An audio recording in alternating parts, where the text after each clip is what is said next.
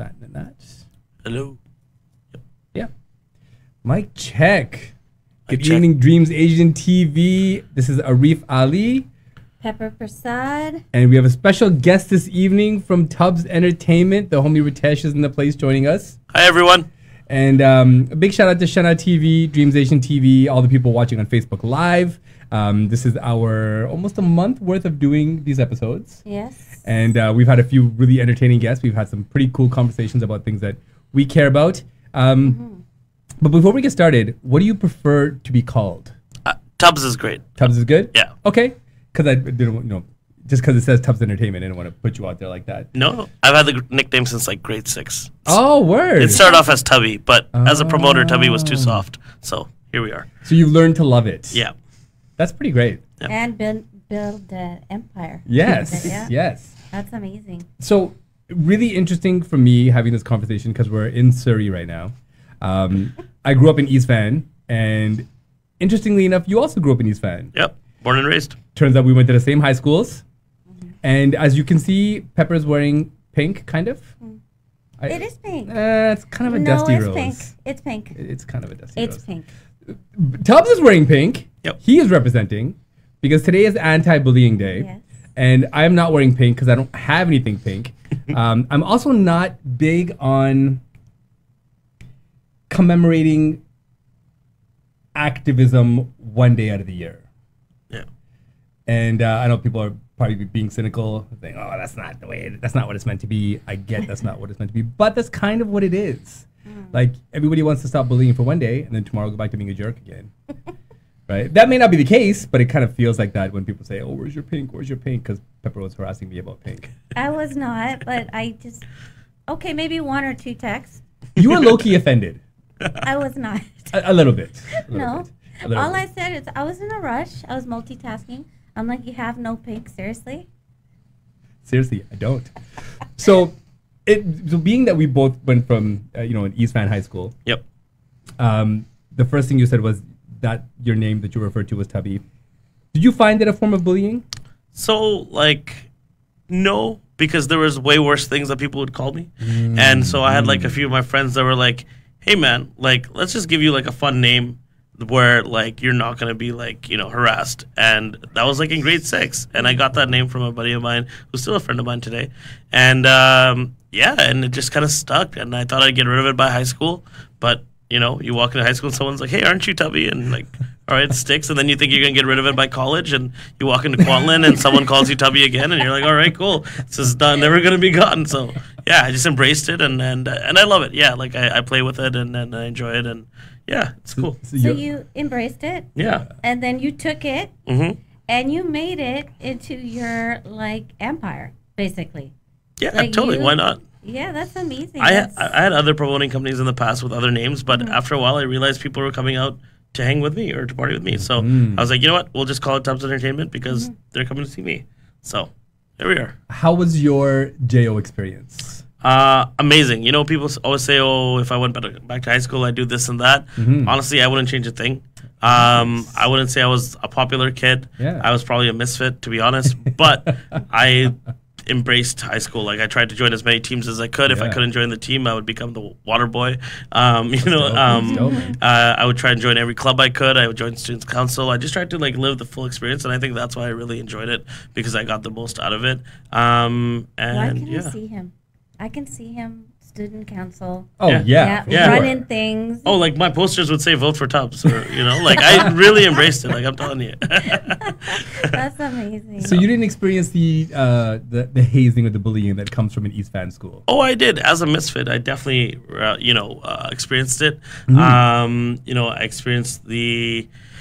not being part of the cool kids and all of that and the cliques in high school and all of that, definitely. But also, bullying also led to, lots of fights and things like that in our high school. East Van is a rough city, right? I was on the football team and, I'd be going up to the offensive line and I'd be like, oh, where's my tackle? They're like, oh, he got stabbed yesterday. I'm like, oh, shit, okay, well... Ready, set, go. No, but we're not laughing at it because it's a horrible thing. It's a horrible thing. That's how casual the violence is. Yeah. That when we hear about it, we're kind of like, it's another day in East Van. Yep. So nothing like California, where I'm from. Really? Well, okay, but hold on. Where in California? You're in the Bay, right? Yeah. So the Bay is, We're all nice. Sweet as pie. but there's so much gang activity. In I the Bay. think it's probably harder out there for sure. No. Well, maybe not for Indian people, Okay. Well, it was hard. but you were probably one of those kids that just kind of was always popular. You can say it, it's okay. You can say it. You're still one of the popular kids. You know everybody everywhere you go. Yeah, I tried to. Yeah. I mean, I met Ritesh because of your insistence on being the one that introduces everybody to everybody. Yeah. Yeah. I met a lot of my people now Yeah. through Pepper for sure. That's Yeah. great, but that's Pepper likes to connect people. Yep. That's Remember where it's that. at. All love. where it's To at. connect. Yeah, that's Well, right. we don't get that enough. You No. know? I think we spend a lot of time judging and hating and like, oh, that person does this, I'm not a fan, blah, blah. Yeah. But because I mean, in my high school experience was a little bit different because we were kind of like in the heart of gang violence at that time. And yeah, I was in the basketball team. I tried to get good grades and stuff like that. But I was also like obsessed with hip hop. Yeah. And I presented myself that way. And the school at the time was a lot of East Indian dudes and a lot of Asian dudes that did not really care for brown dudes in hip hop. Yeah. So, I would get the N word or why are you trying to be black? Why are you trying to be this and that? But it was convenient having an older brother and cousins that were kind of like, oh, you can't beat him up because he's got Yeah. he's got family and stuff. He's got friends that'll come and beat you up afterwards. That's kind of the high school. So life. I think for me, I'm an only child, and I don't have a lot of family in Vancouver. Like I have a family abroad and all that.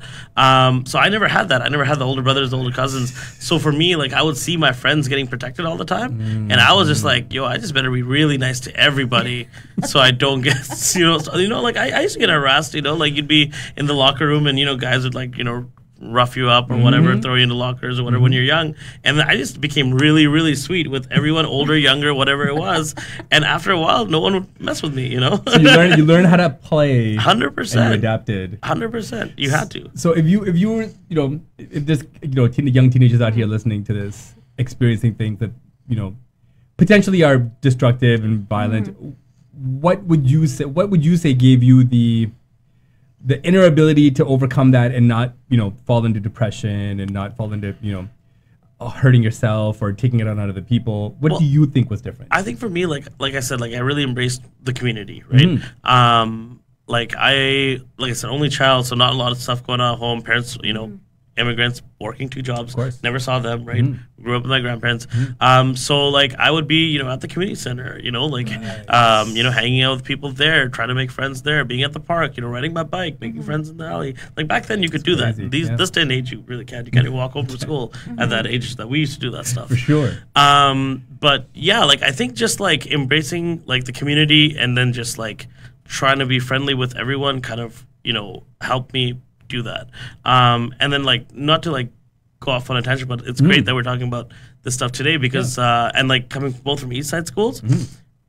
In my day, we had this program called Sister School Switch. So what they did was they took schools, all the East Side schools and all the West Side schools, and they paired you up. So we got paired up with West Point Gray, and I was one of the 10 students that got picked to like go shadow a kid over there for 2 days, and then they would come shadow me for 2 days, and then on Friday we would have to give a report to like the district and be like, this is what we learned about each other's schools. That's kind of dope. Wow, that is really cool. It was such a cool experience, and I'm still friends with some of the people that I went to in that program with. I actually went to a birthday party of one of the girls that was in the program on Saturday, and like we've been friends for 15 years because of that. We never went to high school together. That's so nice. But the one thing I realized that the West Side schools all thought was strange at our schools was that everyone would kind of like talk to each other in the sense of like it didn't matter your age group, demographic, or whatever. People were still more friendlier than West Side schools. West Side schools was like the TV cliques that you see. Like those were really like those are the jocks. Like I literally was following this kid and we were in science lab and his buddy Matt was like, they were doing all this lab stuff and they were super friendly. And then we saw Matt at lunch and this guy's like, yo, don't sit with Matt. And I was like, but we just were in class with Matt. Why can't we sit with Matt? And they were like, no, he's not part of the gang. And I'm like, what? Like, but whereas when you went to JO, we had this thing where every time you saw someone, you would shake their hand. What's up? Even at the beginning of the day, any day, you'd shake their hand. What's up? And I don't know if it's a Brown thing that we brought into this. It's a Brown thing, right? It's totally a Brown thing. But because of that, they were always shocked. They were like, yo, that kid's like 3 years younger than you. Why are you saying hi to him? And I'm like, I don't know, he's like my buddy's cousin. Like, what's up? Is cool. You know, and so I think that the bond of community was much stronger in the East Side schools than I think maybe in the West Side schools. Wow. That's interesting. I would have. Yeah. Yeah, I mean, I can kind of see it. I'm not gonna lie. I think this is the Tubbs and Arif show. Actually, I feel kind of like. Get involved, Pepper. Come Yeah, I know, right? Yeah, I Well, went we're to just- East Van School too. We're just yeah. reminiscing about the good old days, right? Well, it's cool because we're two different generations. Yeah. And by the time you were in your phase of graduating and things like that, JO was just starting to kind of clean up their act. Yeah. And move into like a more academically sound school and not as much violence. And the crazy thing for me is I have kids that go to school in Port Coquitlam. And they describe to me what bullying is, and I laugh. Yeah. I So, laugh. what did they describe? Oh, it's nonsense. It's like, these subtle mean girl things where, like you were just about the West Side schools, like, you don't sit at the table with them. They're not the cool kids. Yeah. It's just this, these microaggressions that are really not detrimental to you physically, but I guess Yeah. because of this society we built where everything is offensive, all of these little microaggressions become horrible acts of bullying.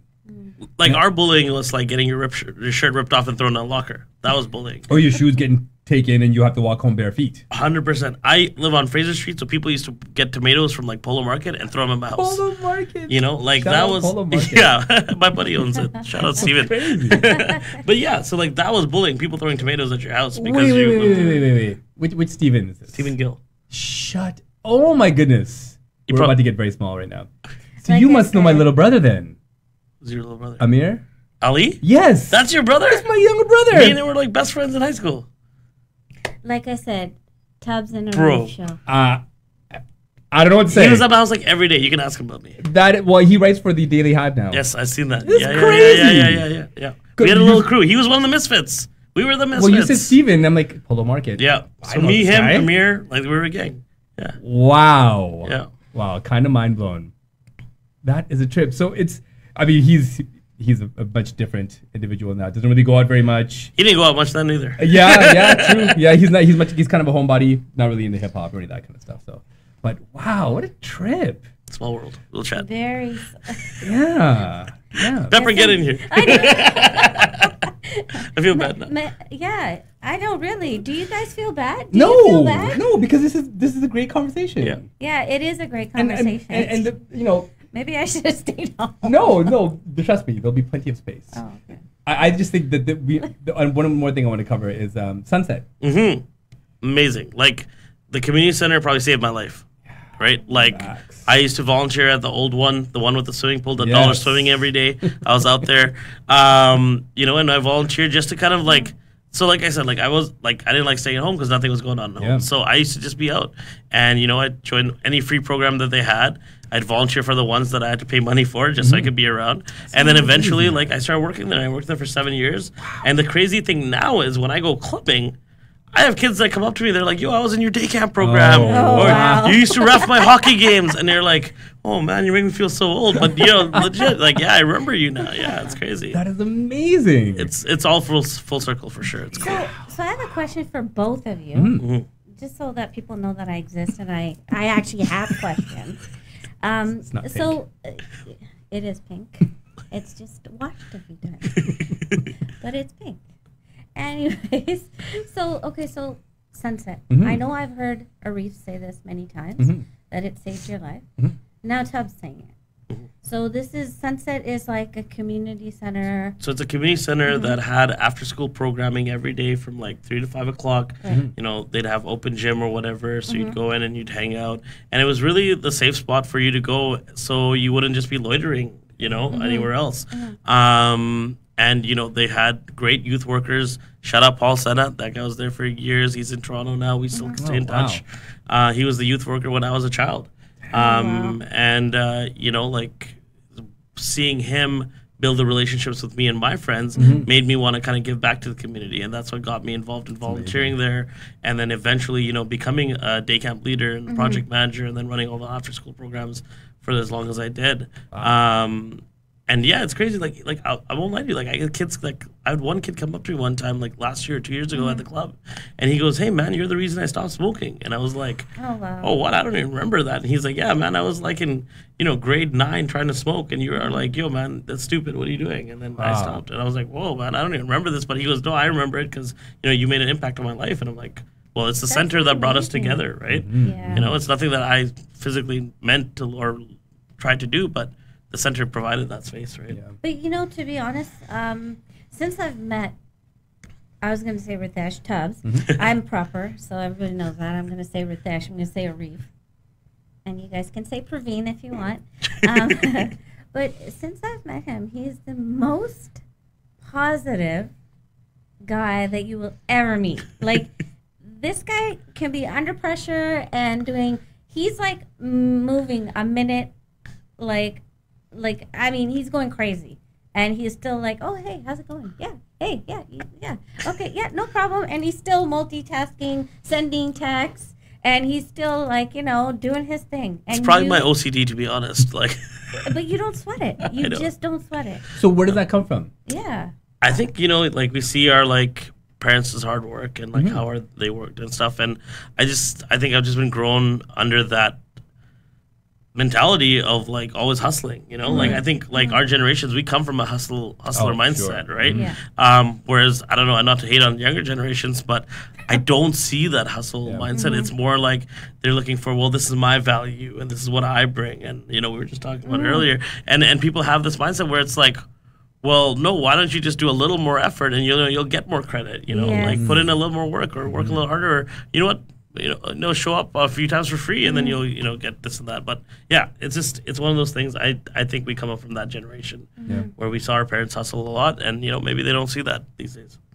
I wonder why that is. I always wonder, it really drives me crazy when the younger generation think they're I don't know. What's the right word to say? This is the thing, with things like the internet, it's exaggerated.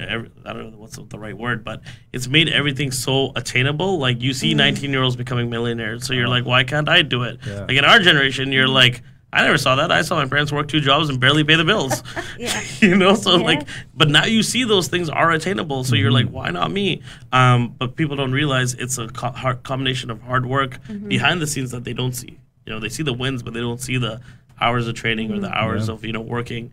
And they don't see maybe the backing or the luck that person might have that you don't have right now, right? So, yeah, because there's some luck involved too, man. And I mean, the crazy thing is, the community center at the time when I was in high school, the community organizer would literally go out to Henderson and pull kids from the school when they were hanging out, be like, yo, come inside, we're playing basketball today, floor hockey today, this and that today. And he made it a point to pull kids in. Because I remember, when I was 12 maybe, there were guys on my block that had just turned 16, just turned 17, and were pulling out with Corvettes. Yeah. Brand new BMWs, and we're riding our bikes thinking, what is going on here? Like my dad, works 60 hours a week and he drives a van. His 17-year-old kid's driving a brand new cherry red Corvette, and it's like, then you start to figure out, the street dreams that create these kind of things. But I think what we forget is that every generation tries to make the world better for the next. And unfortunately, what we do when we do that is we take away the struggle. We don't want to kiss the struggle. We don't want them to have to work as hard as we did. And we kind of pull off a lot of those, those little hustle details that make kids hungry, make kids want to push. But your kids don't have that problem. No. We had your son here a couple weeks ago. He's motivated. He wants to do everything. What do you think you did different that made him move that way? Because I think it's parenting. I think parenting is a huge part of it. I just honestly, I just parent. I don't really do too much. To be honest, I just teach them. Always be humble. You're never gonna get anywhere. Don't always think that you're entitled, because you're not. Because you really have to work hard. I always tell them that all day long, and I always tell them network.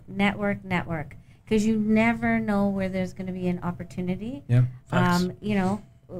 like it can be the, I told him, I said, never judge a book by its cover.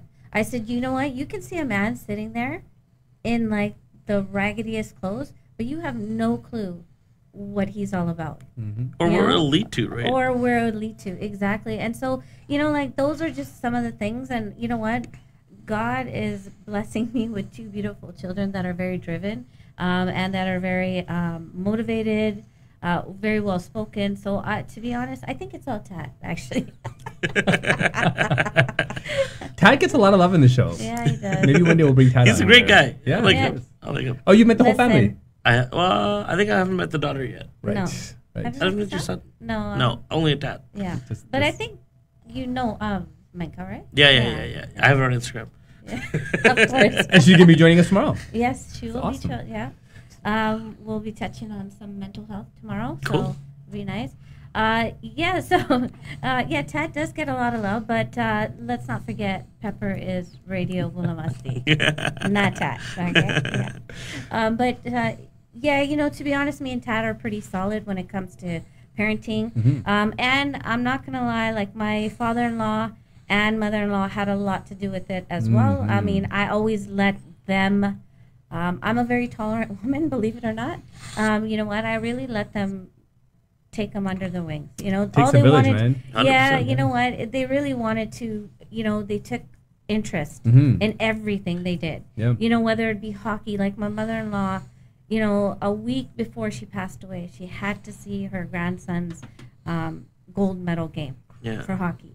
My son's a goalie, and so you know what, she had to come and see the game. It's kind of amazing. And it was, and if I stopped her, Yeah. which I really did want to, because she wasn't well, Mhm. but she told me, she said, she has to. And so I think that all of those kind of things, they see all those things, they see the value in in the teachings of their grandma, their grandpa, Yeah. grandpa's low juice, meaning tight with the money, right? But I think it's So- important for them to see all sides of it. So I All think maybe sides, yeah. that's why Yeah. they're more well-rounded. Whereas you might have some kids that are more sheltered. Maybe they don't have the village that Arif you're talking about. So they only see maybe their parents, and then they look at the world as a certain place Yeah. Yeah. because that's all they Limited, see. Right? for Limited. sure. Yeah. Yeah. Yeah, that's true. And I always kept them very, lots of sports, Yeah. singing, guitar, like whatever Be I active. could put them Yeah, busy. busy. Yeah. Yeah. Idle hands cause trouble for sure. Nice. Yeah. Very nice. So you went the route of high school, college. What led you to wanting to work in the nightlife? Sure. So, like we were just talking about opportunities. Yeah.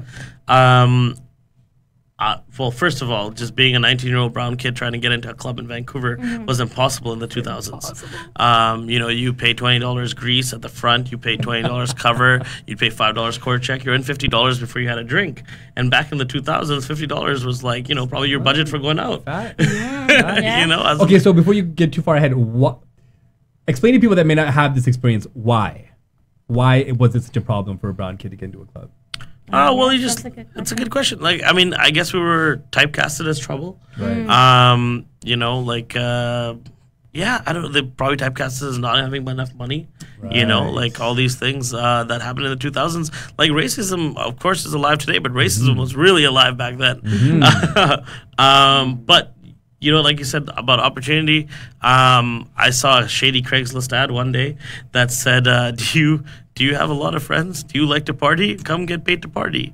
And, most people probably wouldn't have responded to that ad. Yeah. But this guy was like, hey, what is this guy talking about? Sounds like a great job.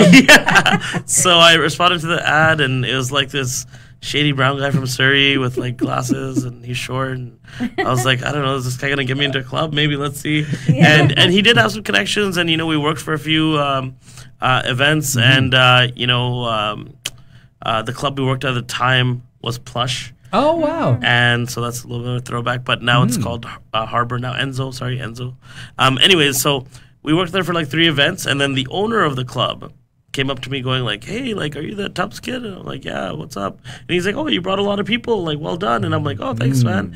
And he goes, you brought like 80 people, right? And I was Damn. like, yeah, like I was a hustler. Like I drove around everywhere to sell tickets. I didn't give a fuck. Anyway, so he's like, you brought 80 people, and he's like, I'm like, yeah, and he's like, your whole company brought 100, so you brought like 80 of the 100, and I was like, I guess I didn't know that. I didn't know the whole company brought 100 people. And so he goes, how much are they paying you? And I'm like, $1 a head. Back then, $80 and a couple of free drink tickets. I mean, I was hooked. Damn. You know? Yeah. And he goes, really, $1 a head? He's like, come work for me. I'll give you $3. I was like, Wow. bet, let's go. So then, Even though you deserved way more. Yeah. but yeah, I mean, back then, like that Hard to wouldn't pay. hustle. That wouldn't pay for my gas, you know, Yeah, like to for get around, real. sell those tickets and all that. But you know, it was fun. I enjoyed it, and it was kind of like a, you know, while I was in college, like do that for fun, and then eventually I started seeing like, hey, there's actually like real money to be made. Started making more connections. Started working for different clubs like O Bar and Postmodern and all these other places, and you know, just making those relationships with the owners and getting my own contracts became way easier and way better as I gained more credibility. Right. And then that $1 turned to $3, turned to $5, turned to like, hey, you know, we'll give you part of the percentage from the door, and we'll give you a Right. percentage from this and that. And, Yeah. you know, here we are today with, you know, running, you know, 4 nights a week right now at the moment. And, you know, pretty, hopefully now without any closures, we'll be able to actually make a decent income. So, yeah. So life, like we had you on October hmm in 2019. No, 2020. October 2020. It was That it was during the ri- pandemic because we were Yeah, wearing it masks, I was- remember. That's right. It was Oh, wow. during the pandemic. And we brought him on. And, you know, there's so many sides to Ritesh, right? Like, I mean, to Tubbs. And it's like peeling an onion. I mean, it's amazing. This guy is absolutely amazing. Like, he's lived abroad. He's studied, he used to do travel and tourism, and he's made so many different connections, and now his niche is the nightlife. And he's known as the guy, Yeah, the people know the nightlife name. guy. Mm. Yeah, like, and to me, like, tell us a little bit, like, now, from then to October to now, tell us a little bit of what's happened. Like, I mean, like, you've done Well, so much. It was like, a lot. It was a lot of pivoting. You know, like throughout the pandemic, like the one of the places I work at is called Cabana, and this was one of the places because of the layout of the club, because we had a lot of booths, because we didn't have a massive dance floor, we were actually able to stay in operation for a lot of the pandemic because we could run it as a restaurant. So there were pivots as, you know, we would do table service only. You know, we would do 6 people per table, and, you know, the vibe wasn't like nightclub party vibe, but we were able to still keep our jobs and kind of keep a little bit of money coming in and run it. And then, you know, they said, hey, you have to be selling food. So we said, cool. Domino's Pizza across the street. We're going to buy like 15 pizzas a week from you and sell them at our club, you know? And so we pivoted again. And you know, whatever we could do to keep the doors open, we just kept trying. And, you know, I got to give it to the owner of the club to be that resilient, because a lot of the other places said, you know, it's not worth the hassle. We'll see you when this stuff's over. And, you know, I had a Close lot and rebrand. Yeah, close and rebrand. I had a lot of friends in the industry that, you know, they lost their jobs. Some people didn't come back because they're like, hey, now I'm like 2 years older and I'm in my 30s now, and, you know, I don't want to be a DJ anymore. I don't want to be a promoter Saw a anymore. lot of that, yeah. And, you know, which is fine. Like, you know, you move on. But I feel bad for the places that, you know, lost their businesses and had to shut down, because there were tons of places that just went under and couldn't keep up with the bills. So, yeah, just pivoting. But yeah, you did a lot of pivoting. Yeah, tons. I mean, you had your hands in many different jars Yep. to keep going. And I know that you got a little bit of flack for having pizza, Yeah. but that kept your doors open. Like you said, like, I'm super positive, right? We had people like making memes of us being like pizza delivery boys, this and that. So blah, this blah. is where the pizza costume thing comes from. Yeah, yeah. Because I see in the Insta stories this whole pizza thing, and I'm like, why are you wearing a pizza costume? Carrying pizza? So this is where it started. So we had to sell food, and this was the way around it, was we were selling pizzas in our club to keep it open. And you know what? I said, any publicity is good publicity. So if you want to Great. send around memes and WhatsApp groups about me in a pizza costume, cool. Yeah. Like, Great. come through. yeah. But did it ever bother you?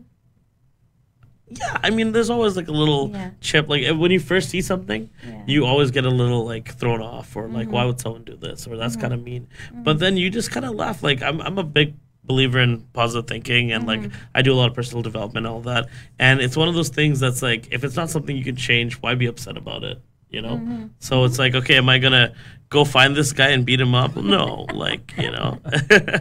So you see the silver obviously, lining in yeah. it, and the silver lining was, hey, that picture probably got shared, you know, hundreds of times, and, you know, that probably brought a few people through the club knowing that we're open. Yeah. Great. So, Yeah. yeah. I'm sure it was a lot more than few. Yeah. So tell us a little bit about this weekend. I mean, floodgates open. Amazing. Like Vancouver came back hard. Wow.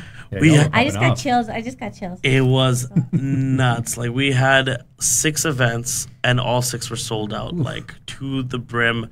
And not even just like we set records, like sales records, people in their records. Like I think on Saturday night at the club, we turned away 300 people. Damn. Like we weren't even the busiest club out there. I have pictures from levels that had like 1,000 people in each direction, and their capacity is only 500 people.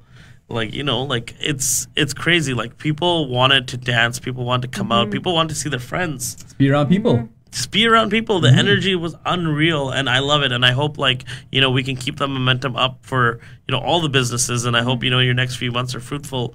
And, you know, we kind of make that money back that we lost for not really being in proper business for the last 2 years. A lot of people weren't in business at all for 2 years. Yeah, big like, time. you know? Big time. So, yeah. Yeah, I know a lot of DJs, a lot of performers that literally had zero income and had to essentially give up their dream and find a day job.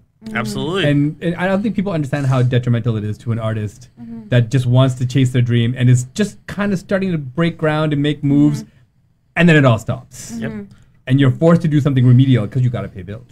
Like Pepper was saying, like I was in travel before, so I was a travel agent for about 8 years. Oh wow! With Flight Center, and I've been a club promoter for at that time about 13 years. Damn. And COVID stopped both of those incomes in a heartbeat. And for that first year, we didn't open, we didn't pivot because we didn't know how bad it was going to be. We didn't know how scary it was, so everything was closed. And I myself, same thing. I pivoted and I found a new job as a talent agent in TV and film, and I did that for about a year and a bit because I was just like, gotta find work, gotta go do something. I'd never done anything before, but you know, I just took the reins and tried something new, and it was great. It was a lot of fun. With, Ignite. Yeah. So it was a lot of fun. Did that for about a year and a half. We still have a great relationship where I still refer them a lot of new actors and things like that. And we have some events coming up with them where, you know, I'm going to be hosting the events, and so they kind of, you know, we kind of collab on that. So it's a great partnership still. But when the clubs opened, I told them, I'm like, hey, I got to go back to my passion, my baby, and you know, I pivoted back this way. So tell me a little bit more about your passion, your baby. Now, there's more to it than it's not just about a club promoter. There's so many aspects of what goes on behind the scenes. Totally. So, like, for what we do, like, okay, obviously we do the nightclubs, but we also do a lot of private events. You know, we do concerts. You know, like, I cannot wait to get back into concerts. We actually have another brand underneath Towers Entertainment that not a lot of people know about called Club Mumbai, which is a South Asian brand of nightlife and all that. We just did a concert for them last Sunday, which was like record breaking and like yeah. So like there's all these a couple of those nights, man. It's popping. It's fun. So there's a lot of these different things that we're trying to do, and you know, like we have a really great team. Like I have a great team of DJs. My partner Jag is amazing. Like he knows everyone in the city, and like we're just trying to build up our guys. So like, you know, whether it's our DJs or promoters, we're trying to get them gigs, whether it's at our events or not. Like we're just trying to get them gigs, build them up, because we want them to have a full resume. We want them to go out there and be known, you know. And you know what? It's always like, you know how we were talking about niches and cliques and stuff like that. For me, like I try to like, you know, work with everybody. Whether or not they want to work with me, we'll try to go and support their gigs. So, you know, we'll send them our DJs and we'll send them business. For example, tomorrow there's a new night opening up at Ombre, which is a new club. And one of my main guys, Wreckage, he's going to be DJing there. Shout out Wreckage. Shout out Wreckage. I think you guys had him on your podcast, right? We had him on our podcast. Yeah. We're going to have him on the show. Perfect. And he's actually going to be on our live event. Oh, yeah, yeah. I saw High Praise live event doing some comedy as well. So, yeah, we built a little relationship with Wreckage. Yeah. Super entertaining. So they have a night tomorrow, and, you know, tomorrow at the Canucks game, they're honoring Black History Month. Yeah. And one of our guys, Terrell Safari, shout out to him, he's going to be performing there to honor Black History Month. Yeah. And Terrell his people reached out to me, and they go, hey, we'd love to, like, you know, come to Cabana or do like an after party or blah, blah, blah. And I'm like, hey, actually, you know, I'm only running an Indian night, which is probably not your vibe.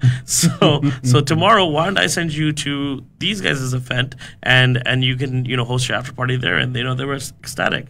And, you know, now I'm able to connect these guys, and they're going to have even a doper party because, you know, Terrell's going to show up and pop off with his people. And you know, Wreckage is just going to rock that. Of course. Yeah, that dude is yeah. a party starter I know. everywhere he is. goes. He's amazing. Yeah. Yeah. So what is the dream for you with Tubbs Entertainment? What is the next step outside of nightlife? Well, the end goal for me would be outside of nightlife. I don't know, but outside of nightlife, I don't know. Live somewhere hot for 6 months and live here for 6 months. That'd be the Facts. dream. Yeah, like my family's from India. My wife is from India as well. Okay. And I think the dream for us would be, let's go, live there for 6 months when it's cold, and come back here in the summer when it's 6 months. Like Well, that's. you used to live out there, right? I lived there for 2 years when I was Yeah. 22. Yeah. Yeah, I moved out Yeah. there. It was great, and I'd love to go back and build a life out there and here.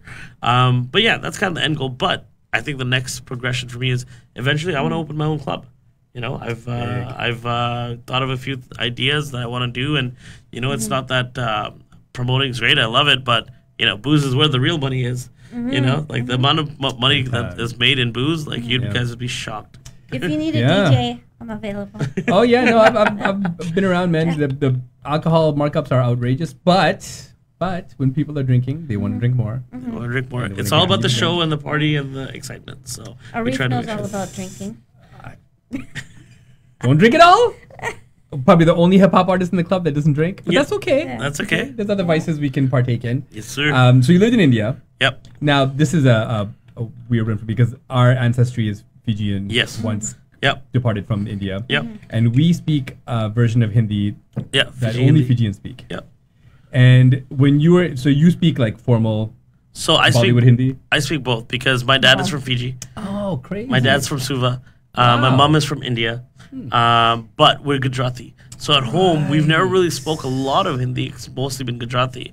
But whenever my dad's family comes around, the Kesahes come out and, the Fijian Hindi's there and the slang. I can understand it great. Sometimes Yeah. I can't keep up, but it's good. It's there for sure. So like formal Hindi is not one of your languages. I actually did a lot of Hindi school here, so I went to the temple here and Shiv Mandir back in the day on Napier Street, and Yeah, yeah. they did Hindi school in the formal Hindi, not just the Fijian Hindi, but so I learned how to read and write it a little bit, and there was a Gujarati school here as well, which I took, and so I learned a little bit of Gujarati as well. So that's why the company I worked for when I was 22, when they hired me to go to India, I was a good asset for them because I could speak both languages and I could read and write a little bit as well. So that's why I went out there for 2 years, which was sick. My kids went to the same Hindi school. Oh yeah, So you're obviously a mad people person. yeah. A lot of entertainment, but you prefer not to be in front of the camera. I don't love being in front of the camera. I am a behind the scenes. I'm an organizer. That's what I am. I'm the guy.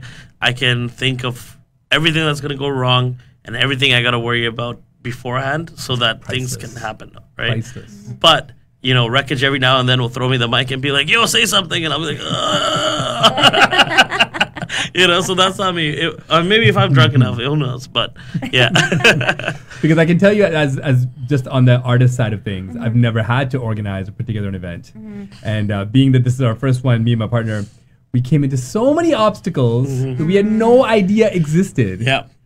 And it was a massive learning experience. It's one of those things, if you don't know, you don't know, right? Yeah, and if you don't have people that are willing to stay supportive, you could fall flat in your face hard. Yeah. But we're very fortunate that we have people that were kind of in our corner, had our back, and kept pushing us in the right direction. So, but maybe next time what we'll do is we'll talk to you first. Right. Help me. Let me help you plan your event. Yes. Because to me, it's all about promoting the talent, making sure talent gets seen and heard. Because there's so much of it here, and it's underappreciated. And it's undervalued. It's not shown the way it should be. Like I can count dozens of Indian artists, MCs, singers, actors, and we don't see them. Yeah. They work, they build their craft, they work hard, they try and get great at what they do. Yeah. But the opportunities for someone that looks like us are not there. We kind of get pigeonholed into the same kind of stereotypes. You're going to be the person that drives a cab, or that is in a grocery store, or that's a terrorist, or that's mean and angry. All these things that people like to, pass off judgment as. But I think you are a great example of what a brown person can be without any stereotypes. Because there's really not, I'm sure you can speak to this too, there's really not a lot of Indian dudes that are really that positive and outgoing. Yeah. They all have a front. Yeah. I can beat you up. I know more people than you. I'm richer than you. Better car than you. There's all these fronts and all these facades. Tons of ego. Right. So how do you turn that off? Or is that something that you just never came with? Yeah, That's a great question. Yeah, I'm like, wow. I don't think, like I don't want to, like me saying that I have no ego would be egotistic. So I can't, I can't even say that. Facts. But I just think for me, like I just try and find the silver lining. You know, like I'm one of those people, I'm very third person objective. So even if like you're Wreckage and you're one of my main guys, or you're DJ Nicky, you're one of my main guys, if you're doing something wrong or you're upsetting, you know, person X over here, guess what? Like I'm going to tell you straight. You know, I've been very, very objective in that sense. So, like, I think for me, like, that's why there's never been any ego towards anyone, because I'll be like, okay, well, why would I say this to them? I wouldn't want to hear it from them. So I'm just, you know, it's never a thing. So Crazy. Yeah. Here's what I see from the outside. When I see him in action, because I have gone a few times, and what I see is, you know what? He's just in his element. Yeah. And he doesn't let people in. Like he just doesn't allow that energy it just bounces right off, right? Well, the thing is, you're in the most, you're in an environment that can be extremely superficial and extremely judgmental. And being someone that's been a club goer and also a performer at clubs, the experience can be horrible. Yep. If you don't have money, and you just have enough to get in and, you know, dance. If you don't have money, you don't have a clique, you don't have the right gear or wardrobe, it can be a really upsetting and bad experience. Yep. From the bouncers to the coat check people to the bartenders, they really don't make it in inclusive and welcoming place. Yep. But I can tell you, so one night I was able to do a stand-up night at Levels with you guys, and I see you at the bar, and you talk to everybody. No worries. Everybody. Yeah. And from my dozens of years of being in clubs, promoters don't do that. Yeah. Promoters find a spot, Post up. they take the table, they post up, you know, they surround themselves with girls and guys or whatever, and they make sure that I'm seen. This is my spot. Yeah. That's My so night. true. That's good. Yeah. And I think I wouldn't really, even thought about that. Yeah. yeah, because you see it all the time. And I think the really dope thing is when you go to a night that's Tubbs entertainment, I think most people that I've talked to have an expectation that they're going to be able to walk in the club and have a drink with you. Yeah. Because that's Yeah. That's I don't think I mean maybe you do understand how big of a deal that is. So the perfect word I'll give you, and this is, I've only been able to tally this down because I've heard it from so many different people. They go, when we come to your event, it's a homey vibe. They're like, you know, when we come in, we don't feel the pressure to, hey, you got to spend money. You got to look a certain way. You got to dress a certain way. You got to, that you come in, everybody on your team, everyone gives us smiles. You know, even if they've only met us once, they still greet us with the same energy and they make us feel welcome. And I go, you know what? That's such a good way to put it. It is the homey vibe, you know. And I think it goes back to me being a misfit, man. Just trying to please everybody. But you know what though? It starts with you. Yeah. Like the energy and the vibe you create starts with you. Absolutely. And I think your DJs accept that, and then they kind of adopt that same vibe and the same personality. So what is your roster of DJs right now? Who's on the roster for Tubbs? Yeah. So like, so Wreckage is our main guy who, you know, is like kind of the coordinator for all of our events for DJs and our like entertainment coordinator pretty much, right? But our biggest DJ is DJ Nicky, who's also a Fijian guy. Right. His name is Lance. Him and I started this maybe like 9 years ago. I found him DJing at Brentwood Mall. Wow. Yep, for a pair of jeans. And I was like, yo, man, you need to come DJ for me. You're a great DJ. This man's so humble. He played for me for 2 years for a $50 bar tab. And just happy to be in the club. That's crazy. You know? And then we started, you know, building him up. He came up second string, first string DJ, headliner. He had 5 nights a week. He was playing Dre's here when Dre's was here in Vancouver. He had 5 nights a week in Vancouver. Then we started doing tours. We took him to across Canada. We took him to Montreal, Toronto, Calgary, all that. We took him to LA. We did a 4-show tour in South California. We went to Scottsdale. He went to Asia. And right now during COVID, he booked a one-way flight and went to Mexico for the last 2 years and DJed in Mexico and played at Carmen for 2 years. That's amazing. And he just came back 2 months ago before things opened up. So, you know, another brown guy that's doing it. Love it. And So he's beautiful. amazing, actually. He's awesome. Yeah. So Wreckage, DJ Nicky, those are our main guys. We have a couple of awesome up-and-comers as well. So another Fijian kid, actually, again, and now that I think of it, that's another Fijian guy. Avi, his name is DJ Prince. Great DJ, humble kid, super young.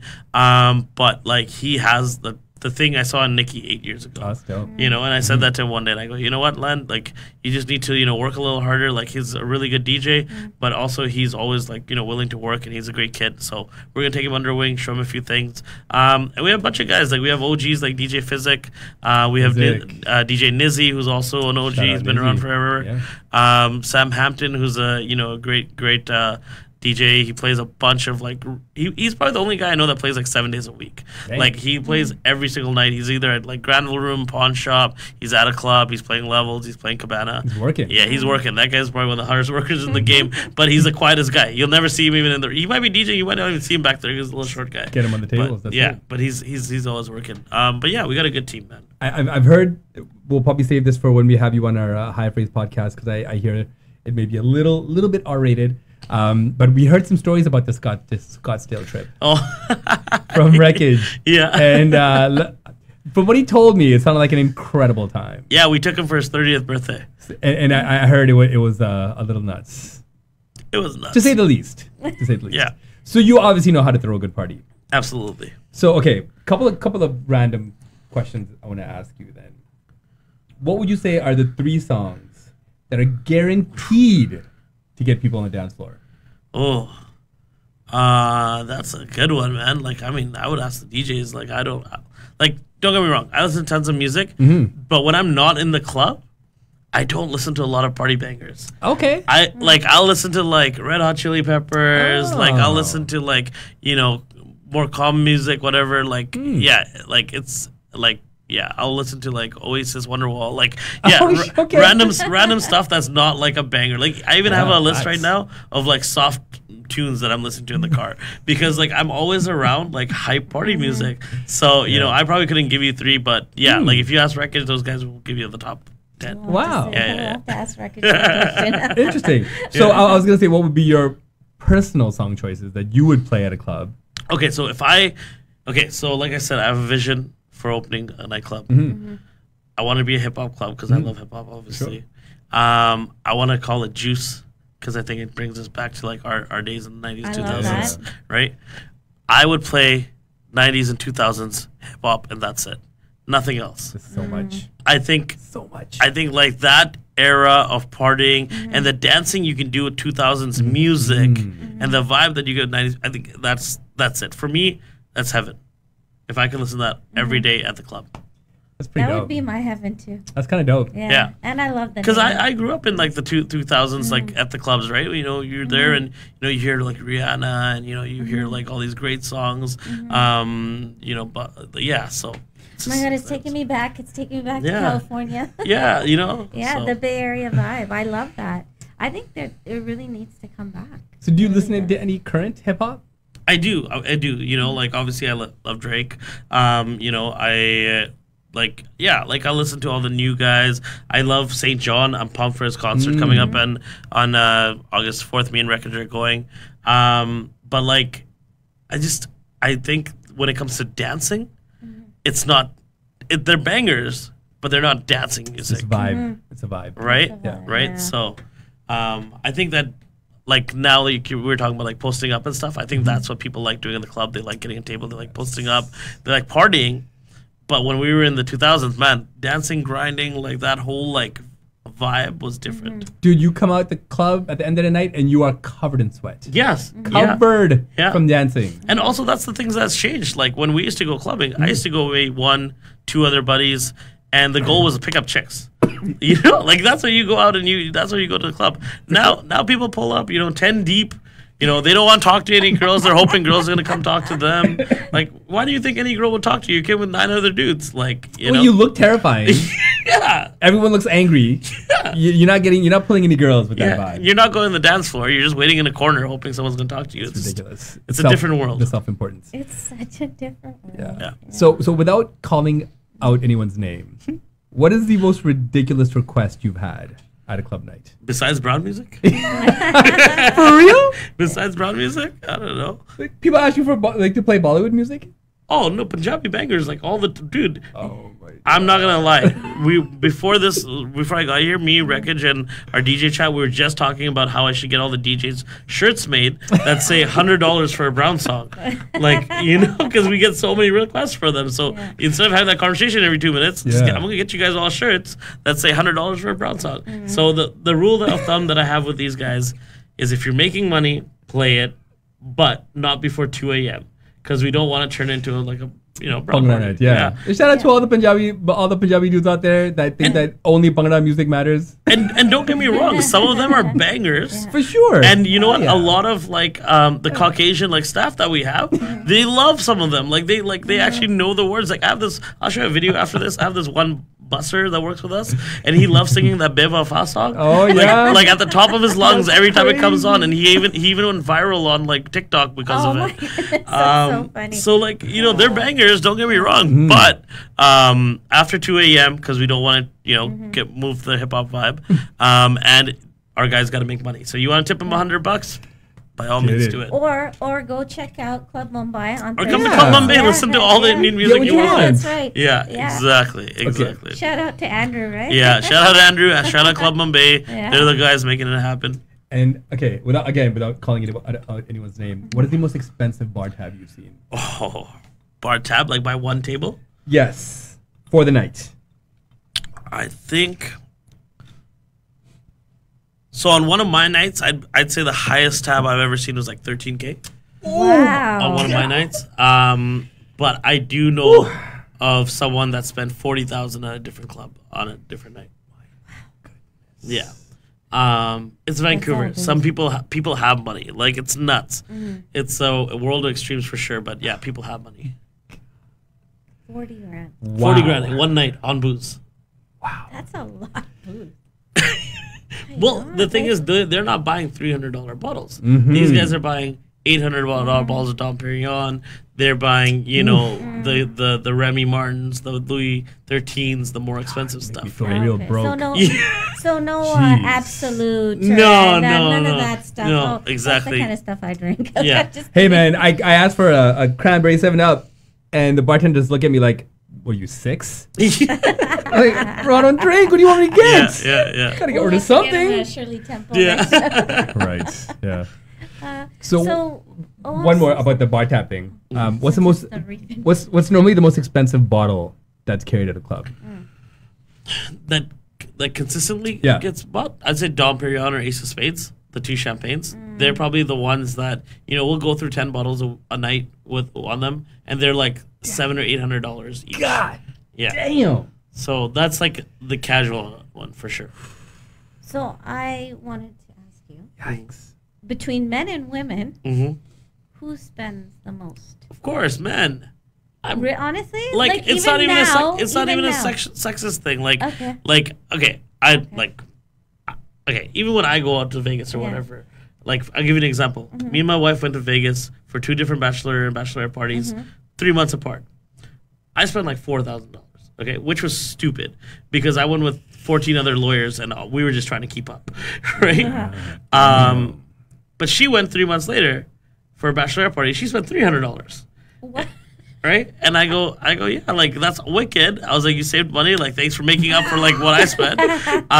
But she's like, it was strange. Like we went to all these tables and made friends and had their drinks. And I'm like, nice drinks for you. And I'm like, do it more. Go milk it. Because guess what I'm doing? We're inviting people to drink all our liquor. Like, Right. like it's the same. So it's the same. It's the same. same. It turns around. Yeah. Okay. But you know what? I don't get me wrong. Post pandemic now, I don't even know if I can call it post pandemic, but almost. I've actually seen a lot more groups of girls do bottle service, which has been really cool and refreshing.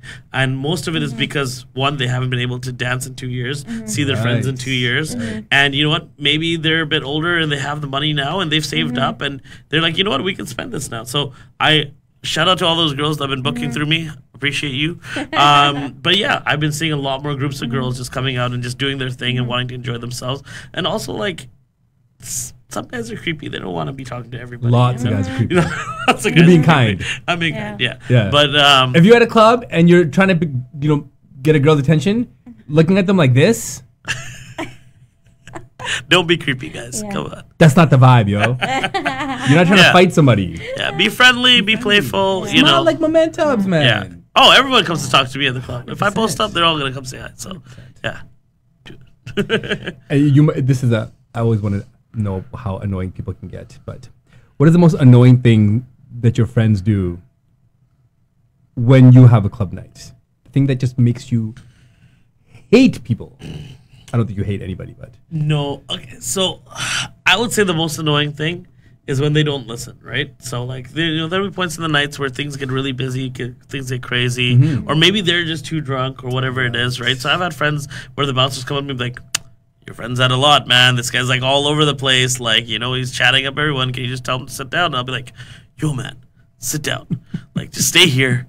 Like, don't get kicked out of the club. It's going to be embarrassing for both of us. And they'll be like, yeah, man, yeah, Tom's all good. And then I turn around and he'll be gone. So, like, shit like that. Like, if I tell you, man, just chill. Just have some water. Like, just listen to me. So that, like, if they don't listen. Or, like, when, we're overcrowded and, the bouncers are like, hey, we just can't let anybody in. We're over capacity. And like, I'll have friends being like, come on, man, just get me in. I'll be like, just chill. We just, we had like an inspection. We're over capacity. Our numbers are too high. Let's let a few people bleed out. Give me 20 minutes. I even tell people, go to another club or we'll walk around, have a drink, have a pizza. Come back in 20 minutes. I'll get you in. No, man, you can do it, man. Come on, you're the man. I am, but like, there's only so many things I can do. You're not a superhero. I'm not a superhero. I can't make 10 people leave the club. Like, come on, man, just let a few people bleed out, and I'll get you in. So it's just people need to be a little bit more understanding and understand what we're going through, and know that we're probably way more stressed than you are about you not getting in the club. Trust me. So have people held grudges and been bitter about those things? People get over it. People say dumb shit when they're hammered. But I don't think anybody really holds grudges. I think people, like, I've had times where in the night people are like, man, you're stupid, man. You can't get me in.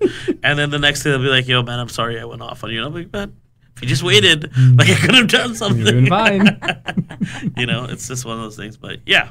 See, what did I say? I'll tell you, he's just the positive big teddy bear. It's very valuable.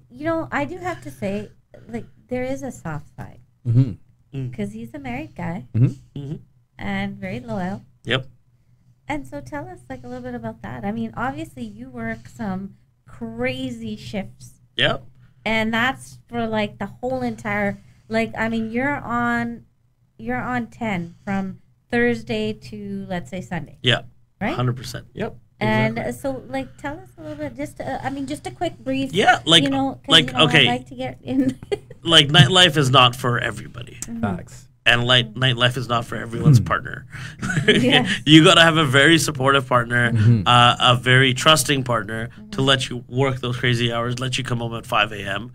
Because, God knows what happens after 2 a.m. out there. But, me and my wife, like, she's very trusting. We've been married now. This is going to be our 10th year this December. Wow, that's beautiful. Been married. Congrats, man. Thank you.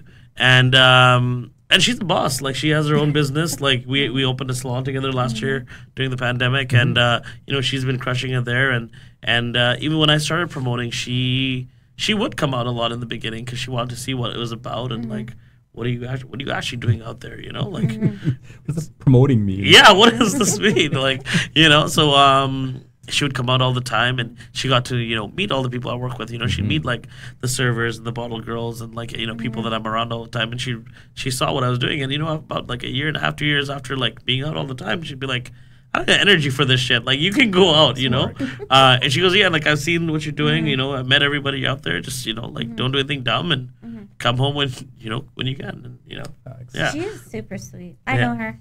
Loves to Sonam and her beautiful boutique. She's amazing. Shout out, babe. What is the name of the salon called? Sonam's Beauty Boutique on 26th and Fraser.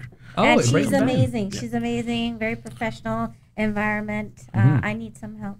And I've been going to her, so she's amazing. In fact, I'll be calling her soon. Yeah, she's great. So like, because the fact that she has her own goals, I have our goals. It's like we just strive for creating a good life, and that's what we want to do. We want each other to reach our passions, right? So I think that's important. I think people, the only time they have not only time, but one of the reasons people have problems in their marriages or like relationships is when you don't have your own passions. You're always in other people's shit. Like, figure your own facts, shit yo. out. Yeah. It is facts. Be yourself. Be yourself. Find out what you dream love. and chase it. Chase it. So before we wrap it up and get out of here, for all the club promoters coming up trying to get their own nights, what would you say are the 3 most important things that every club experience should have? Every club experience should Yeah. have. So if you are going to a club, Yep. what do you want to see Okay. when you walk into a club? Number 1, good music. Absolutely. You got to have entertainment, right? If you have a DJ that's going to, play flat music, like it's just not going to be a vibe. 2, good ratio. No one wants to go into a club that has 80% dudes. No like, sausage parties. I would like that. I'm just saying. you pray for 20 minutes. After that, I don't know. But yeah, maybe, yeah, Not the probably, right vibe. yeah. good ratios, Yeah. right? Yeah. Keep a good ratio on. Third thing, friendly people, man. Don't invite any shit starters. Like, to be honest, I've been doing this like now almost 15 years, and I've cut people off being like, hey, you're not allowed at my parties. Or giving them timeouts. I've had some people, I'm like, 3 months, don't come to any of my shit because you're a shit starter. Timeouts. I You like know? that. You know? I like that. Timeout. Like, I'm very, like I said, I'm very third person perspective, like very honest with people. And if, guess what? If you've screwed up 3 times at one of my parties and you've gotten kicked out for, starting shit or whatever it is, guess what? It's probably not the party. It's probably you. Facts. Right? So I've even had like one time where one of my buddy's younger brothers came in and I'm like, okay, you're buying all this Dom P. Do not spray it. And he's like, yeah. What does he do? Sprays it on the dance floor. Hits like every girl's trying to dance. And everyone was pissed off. I literally grabbed him by the ear and I walked him on the club. He's like, yo, I didn't finish my drinks. And I'm like, bro, I don't care. Bad. I'm like, I told you, don't spray it. Now guess what? I got all these people that are pissed off at me who I got to probably buy a drink to make them feel better. And like, make sure they at least get cleaned up or hopefully not have to pay for anyone's dry cleaning. Yeah, man. People come dressed to kill. You trying to throw alcohol on people? Right, so it's Crazy. like, and then now when he comes to our parties, like he's like very humble and like he'll sit there quietly and be like, don't worry, I won't spray it, and like but he understands because I made it very apparent, like, don't be a shithead. It's not the vibe. Yeah, it's big. So there's a lot of strength behind that too. Yeah, Like, you I have mean, to you be. have to be. You have Yeah. to. Exactly. You let too Yeah. much shit go, guess what? People will trample you over and you'll lose that vibe, right? You know, Yeah. you might make that one guy happy that bought all that Dom, but guess what? He pissed off 20 other people that are going to walk out now. So you don't want that to happen all the time. So all that experience from your high school to the to Sunset, is Yep. it called? Yeah, Yep. all groomed you to who? Southeast van. Yeah, Southeast man. Yeah, We made it. So we obviously want to, everyone to feel safe and comfortable at the club experiences. Yeah. And over the years, there have been a lot of promoters that have failed at that and created environments where women just don't feel safe. So they just don't go.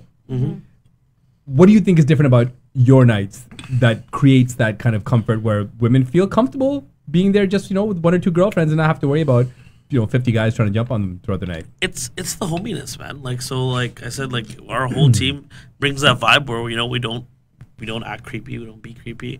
But also, like, I've noticed with a lot of the girls that come to our nights, they end up making friends with the staff or like the girls that work there as well. And then those girls feel more comfortable because they know everyone that works there.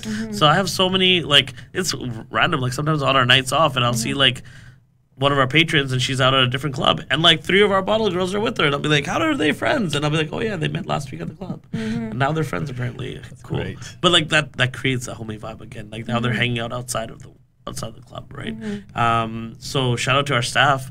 Like, they make sure that people feel welcome and it's not just about that one sale or that one, service. It's about, creating that relationship for longevity. Right. That's amazing. And that's a crazy thing. Like, we actually have, I would say, probably the highest retention of like regulars probably in the city because of that vibe that we create. It's a big deal. Totally. 100%. And I'm gonna back that vibe up because they are very much that way. Yeah. Yeah, no, I've definitely been to a few nights and I've had a great time as well. So where can people find you on social media? Absolutely. So business account, tubs.ent on IG. Personal account, if you want to follow me, InstaTubs, INSTATUBBS.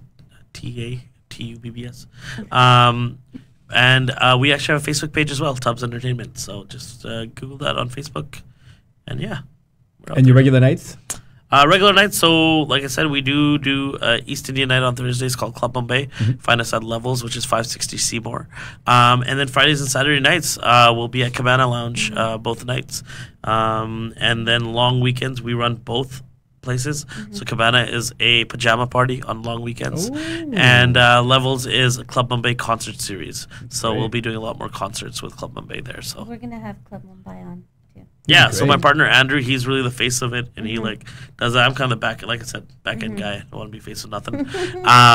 But get Andrew on; he's gonna tell you a lot about it. I think for your demographic of viewers too, it's really cool to see the South Asian market get their own kind of platform. And I'm not gonna talk too much about it, but we are in talks with a few different festival organizers that want to do like big Indian festivals here in Vancouver. Nice. So I think that's gonna be really cool, and yeah, you'll see a lot more of us. It's great, man. It's great. And Pepper, where can our listeners find you on social media?